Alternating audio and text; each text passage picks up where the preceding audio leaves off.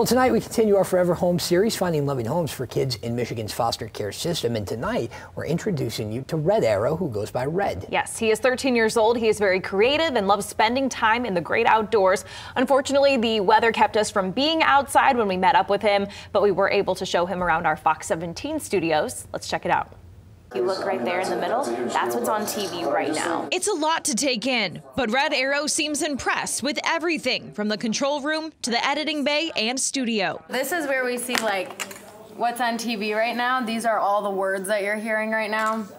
And then these are all the different stories that we go through. So we just swipe here so we can stay up to date with the prompter in case they were to forget to scroll or anything like that goes wrong. But what Red really enjoys is flexing his creativity, from drawing anime and cars to writing songs. The best part of both? Drawing, it's putting it up, I guess, finishing it, and the song, recording it. He gets a lot of inspiration from rap and hip-hop artists. Eminem, X, Wiz Khalifa, NF. He's big into sports and being outside. Climbing,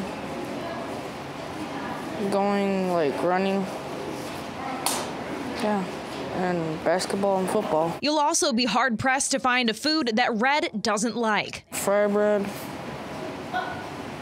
Indian tacos, pizza, and other stuff. In fact, tacos are the main reason Red would love to travel to Mexico with his forever family. It's just one thing he'd like to do with the person who adopts him. Just family, person that cares, talking,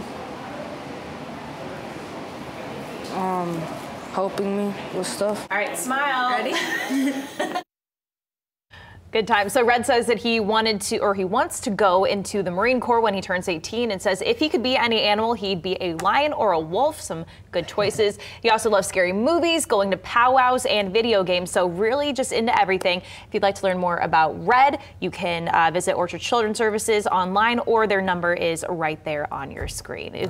Fun kid. He had a really good time. This is his first experience with TV news.